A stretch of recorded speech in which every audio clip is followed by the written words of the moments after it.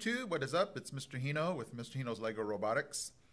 For those of you that teach robotics, I have a cool, I guess you would say, project, task, mission for your students to do.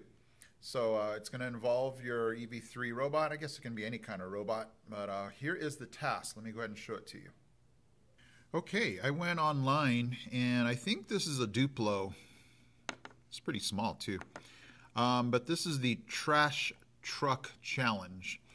Yeah, I have a little Duplo trash can I bought, $3 or $4. If you didn't want to use that, I did make another trash can out of the EV3 pieces.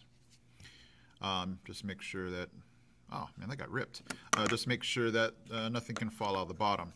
So here is the challenge. I have just some Lego pieces that we would put into the trash can like so. 3, 4, 5, 6. Trash.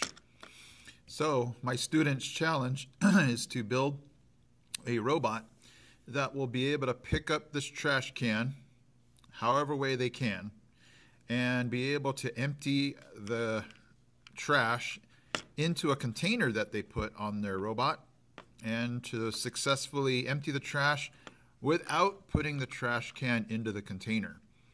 So just like the regular trash trucks that come by your neighborhood to dispose of the trash and to replace the trash can back where you can take it back to your home.